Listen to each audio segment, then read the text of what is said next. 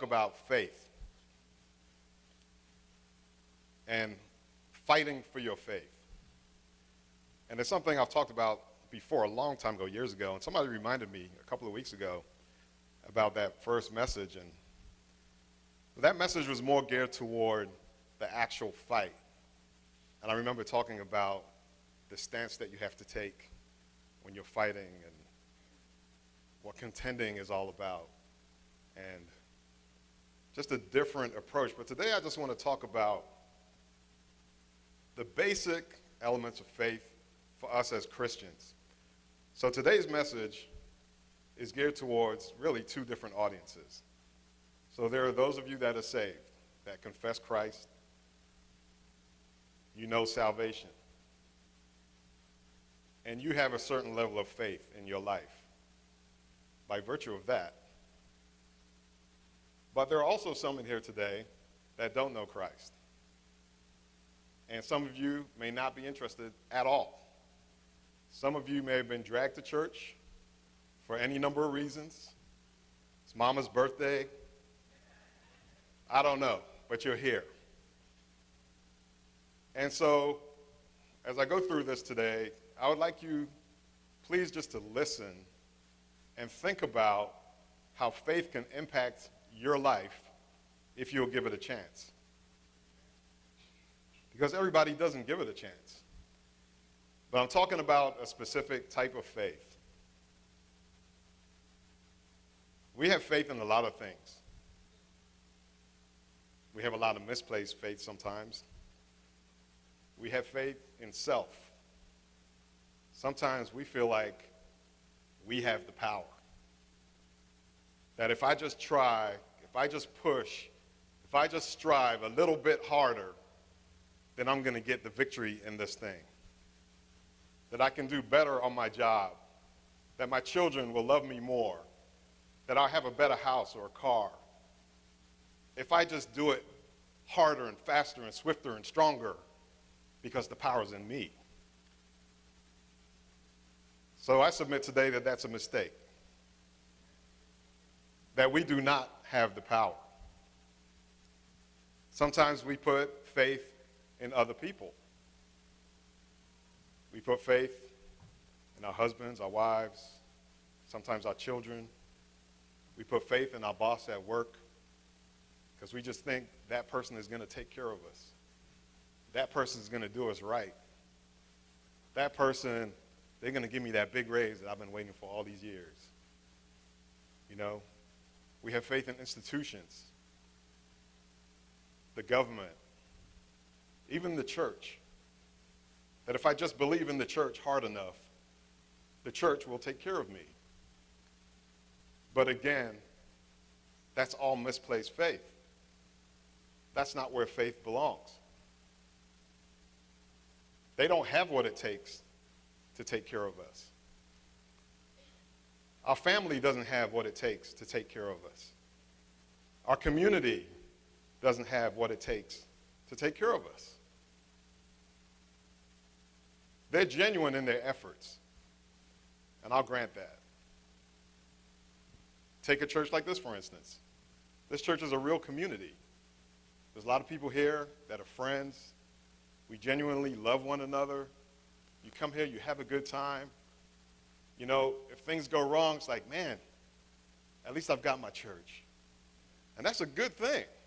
There's nothing wrong with that. I praise God for churches and a community like ours where I have sort of a fallback.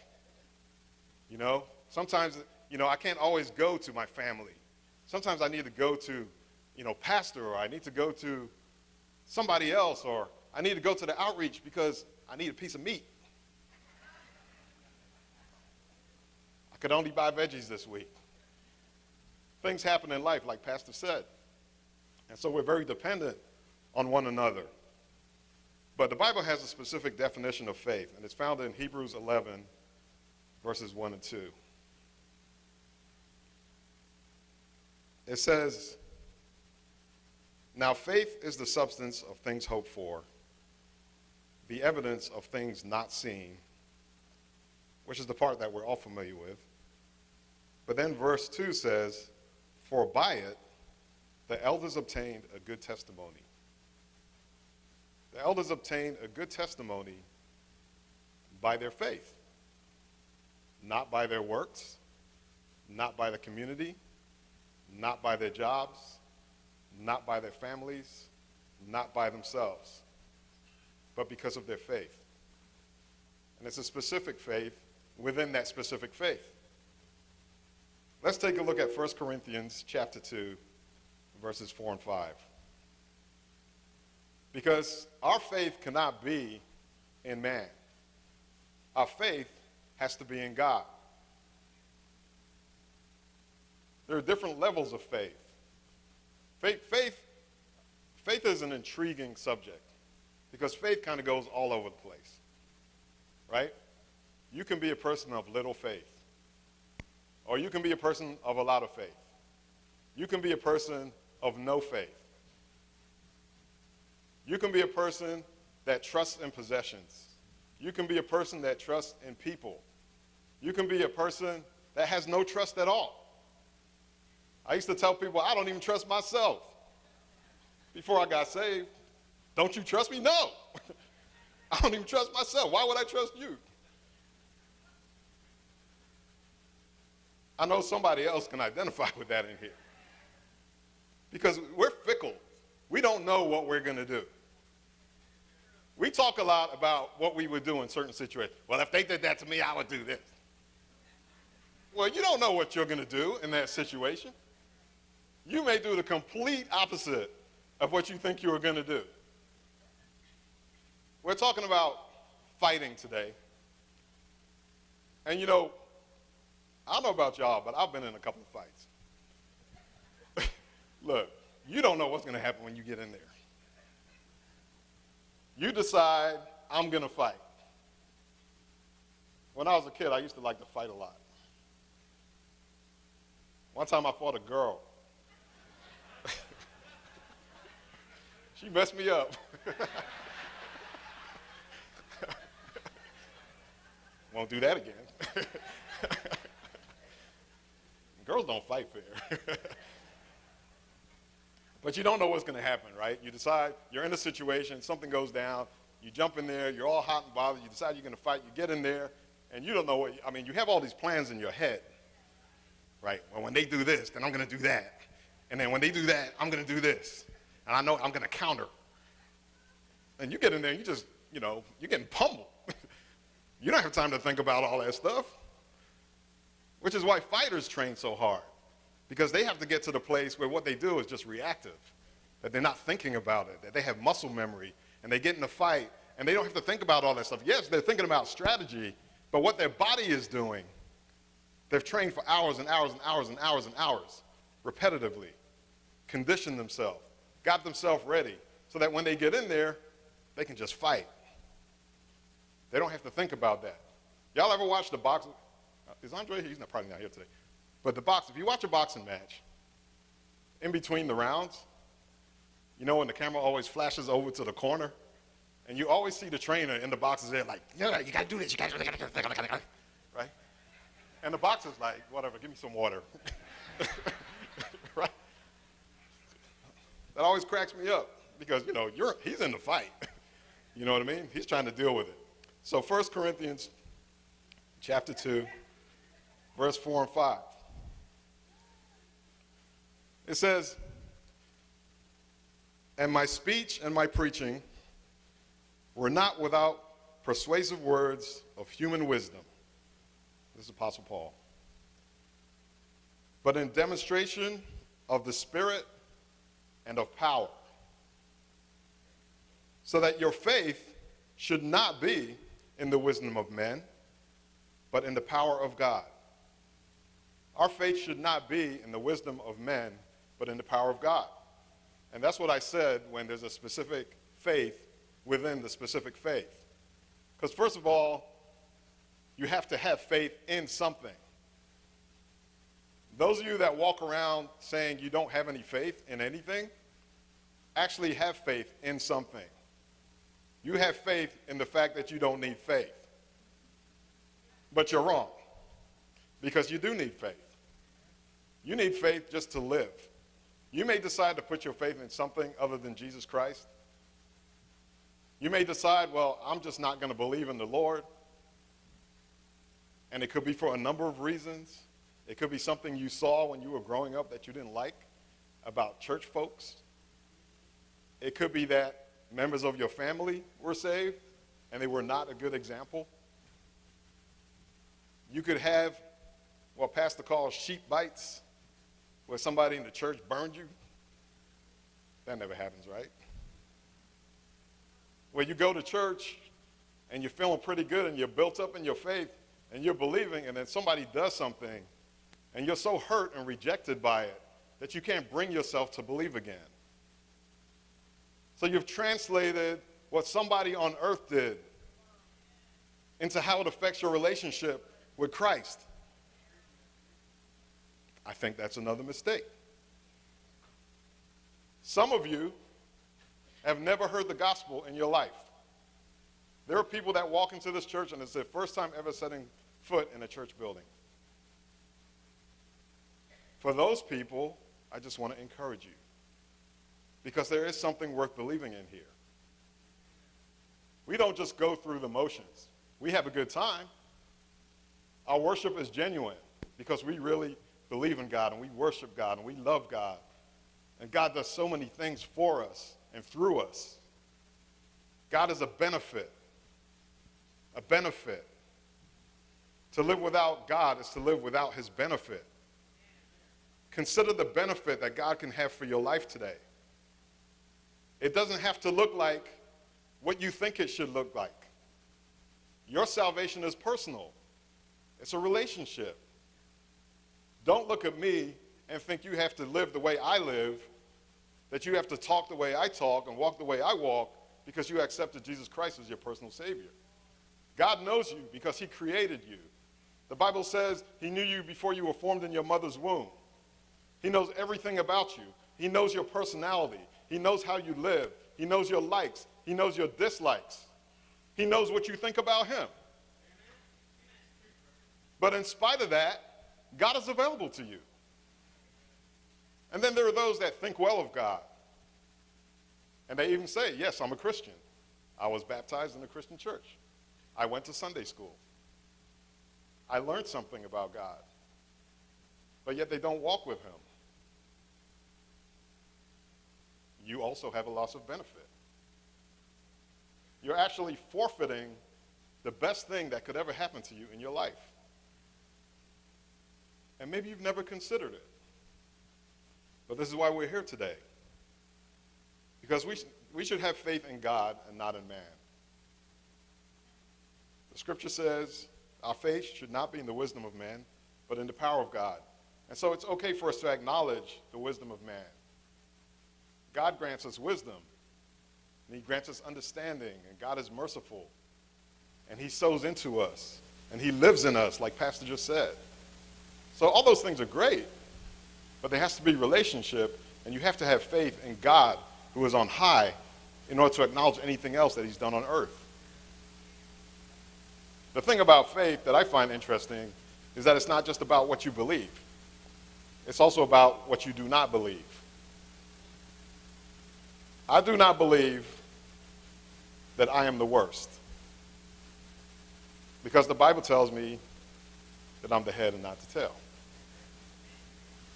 I do not believe that I will ever be forsaken, because the Bible says he will not leave the righteous forsaken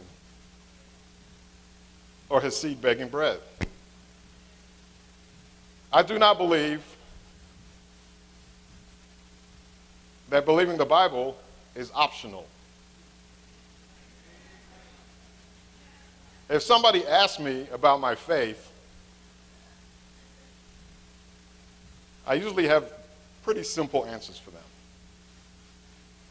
Sometimes we like to be theologians, and then we lose people because we get too deep. We want to be all deep.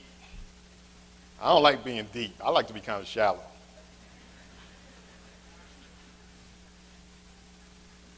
Do you believe in God? Yes.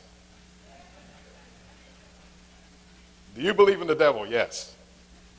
Do you believe if I'm a good person, I'll still go to hell? Yes. Do you know Christ? No, you're going to hell. You don't have to dress it up. What am I dressing it up for? When you read the Bible, it tells you that's the way it is. Do I know more than the Lord? No, I don't. Do I know more than the disciples? Do I know more than anybody that wrote those 66 books? No. Why would I reinvent the wheel? When I was a kid, we had a little plaque on the wall. I used to tell the story in Harvard Sword all the time. It was a scripture, John 3:16. For God so loved the world that he gave his only begotten son, that whoever believed in him would not perish but would have everlasting life. So that was there. Every day I went into the house, I saw that. Every day I left the house, I saw that. Every once in a while, my mom would take us to church. I went to the Salvation Army Church when I was a little kid. I bet most of y'all don't even know that Salvation Army is actually a church. They don't just ring bells at Christmas. They do stuff. We went to Sunday school there. It was great. That's where I learned all the little songs, got introduced to worship.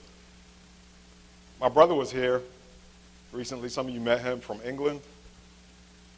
He was our piano player in Sunday school. If you met him today, you would never believe that. And I love my brother, but he took music to a whole nother level in a different direction.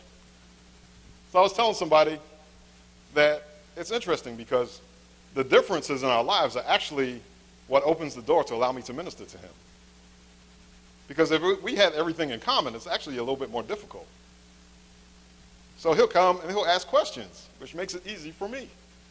He doesn't understand what we're doing here. Even though he knows about church, our mother was very devout, he has a lot of questions, but it actually makes it easy. And I'm going to talk about that a little bit later in the message. Sometimes we need that friction in our lives. That friction has a purpose. That friction has a purpose. Sometimes the friction is what opens the door to the conversation. Sometimes you're in the middle of a disagreement and you're like, man, God, why? What is going on? But God has a purpose even in that, in everything. Think about Paul and Silas on the Damascus Road.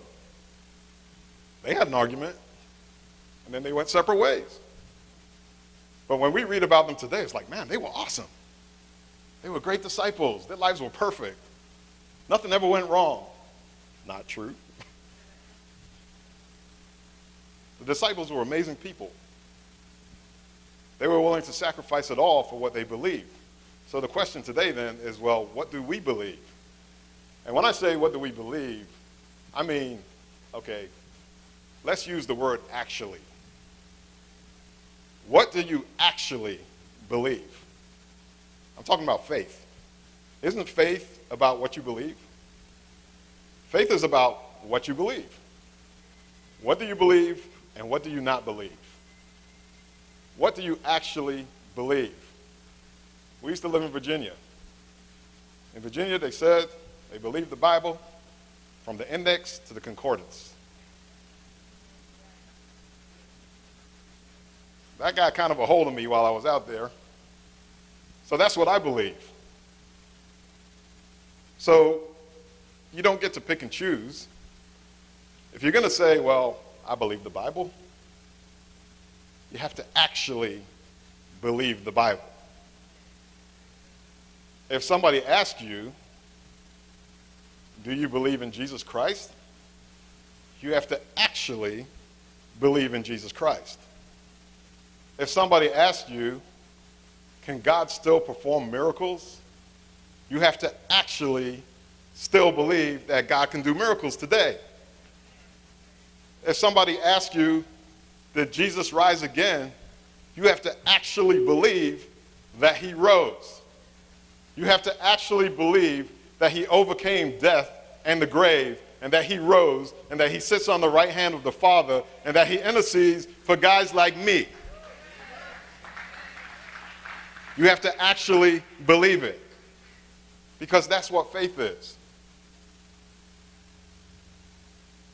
I'm starting to get a little up in age, according to my children. They like to call us old. But I am old enough to remember a few things that not everybody remembers. So when I was about 14, somebody gave me a mood ring. Y'all remember mood rings? I'll be talking to somebody. I look down at my ring. My ring would be black. Then I'll be like, oh, I'm supposed to be mad right now. So I start yelling at them, you know. Mood rings. But we're not supposed to let something like that dictate to us how we're supposed to respond in a situation. We can't rely on that stuff. We need the Holy Spirit for people like me. I wasn't always together, as y'all are finding out. This has nothing to do with anything, but y'all remember pet rocks? I was like, why would you get a rock? Can you walk a rock? Anyway. So in this scripture right here, we learned that we can't put our trust in man. We have to put it in God. And then, if you turn to 1 Timothy chapter 1, verses 18 to 20, God adds a little bit more to it. 1 Timothy chapter 1, verses 18 to 20, it says, and this is Apostle Paul sowing to Timothy, who's a young minister at the time. He says, this charge I commit to you, son Timothy, according to the prophecies previously made concerning you, that by them you may wage the good warfare, having faith and good conscience, which some having rejected concerning the faith, have suffered shipwreck, of whom are Hymenaeus and Alexander, and then he says, whom I delivered to Satan, that they may learn not to blaspheme. That's pretty harsh. He said, I delivered them to Satan. But it says, he's telling Timothy that he needs to wage good warfare. Good warfare. It says, having faith and a good conscience. And then the rest of it, he's basically explaining what the consequence will be if you don't. Because there are consequences. I mean, some of us like to think there are no consequences to this thing. There are consequences. You know? God gives us a lot of instruction for our own benefit, for our edification. And then there are some things that he mandates, gives them to us as a command, and we're required to do them if we confess faith. If we say we believe in God, we show our love to God by being obedient to his commands and obeying his word. But if you don't, there can be consequences. But here he's telling Timothy, he wants you to wage good warfare. So we're talking about fighting, right? Warfare. Warfare is a serious fight. There's a difference between the kind of fights I got into and warfare. Warfare involves strategy. It involves movement. It involves equipment. It involves logistics. It involves preparation. It involves a lot of people. It involves understanding your enemy. It involves knowing where their vulnerable places are. It involves knowing where to attack them. It involves going for the victory at no matter what the cost. It's warfare. Going to war. The Bible says that we are soldiers in an army, which means that we may be called upon to fight. In fact, we're always called upon to fight. We always talk about Romans 6, right? Put on the whole armor of God.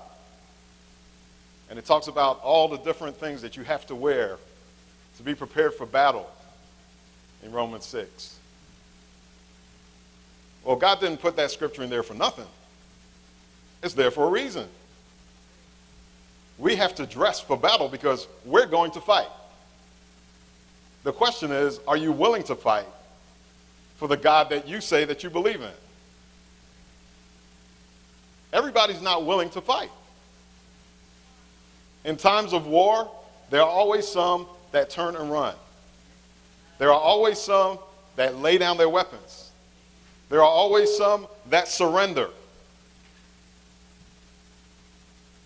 So the question is, are you willing to fight? I love the story of David and Goliath because David was willing to fight. Because in the physical, the odds were against him. He was going up against a giant. This giant was supposed to tear him apart. But he knew that the Lord God of the hosts of heaven was on his side. Because he had faith. And he believed that God would help him in the battle. The thing is, do we have faith to believe that God will help us in the battle? Because we're in a battle, whether you want to be in a battle or not, right now we're in a battle. We're in a spiritual battle. If you look around right now at the world, even in this country, there are so many things going on that this is a time where us as Christians need to stand up for our faith. We need to stand up for what we believe. We need to not back down, and we need to actually believe that God's got our back. Amen? There are two battles that are involved.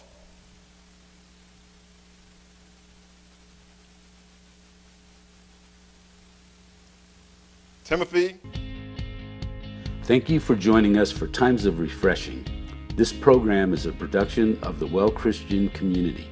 You can learn more about our church and the various ministries we offer by visiting us on the web at www.thewellchurch.net or by calling our office at 925-479-1414. Or if you're looking for a church home or visiting the Livermore area, we would love for you to come by and visit us. Our service times are Sunday, 10:30 a.m. We are located at 2333 Nissen Drive in Livermore, California, 94551. For direction to our church, call us at 925-479-1414. Until next time, may Jesus Christ be highly exalted in your life, and may His Word bring you a peace that transcends all understanding.